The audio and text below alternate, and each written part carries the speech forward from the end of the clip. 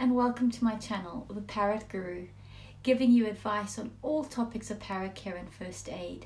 My name is Lisa Morrison and today I'll be giving you tips on how to catch your birds quickly, safely and as stress-free as possible. So continue watching.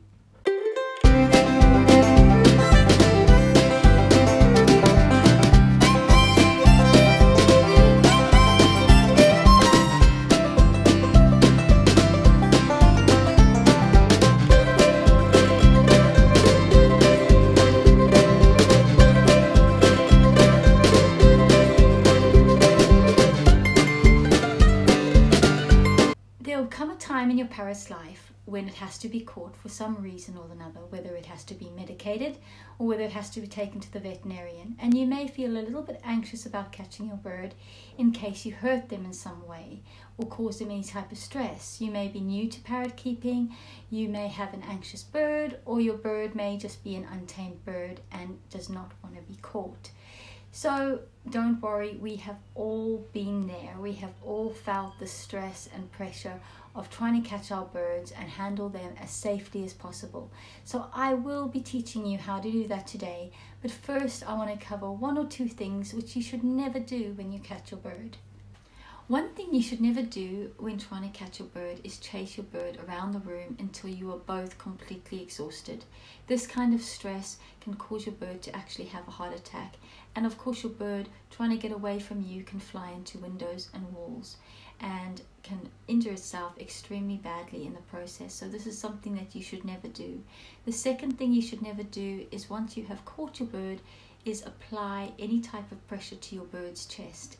Any kind of pressure to a bird's chest will stop the bird from breathing.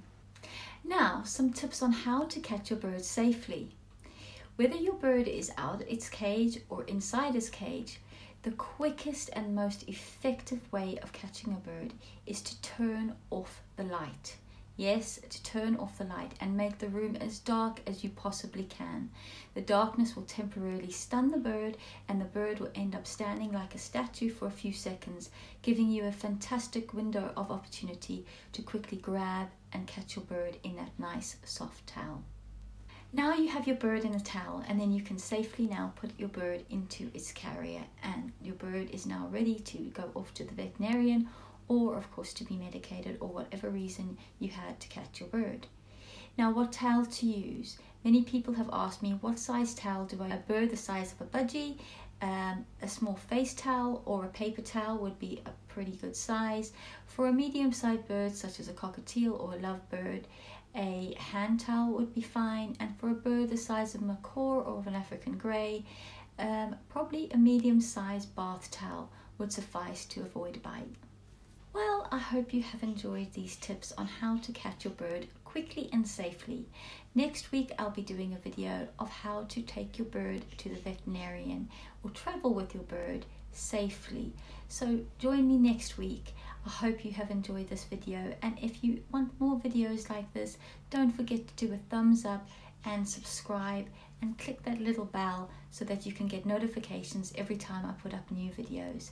Thank you for watching. Stay safe out there, guys, and God bless.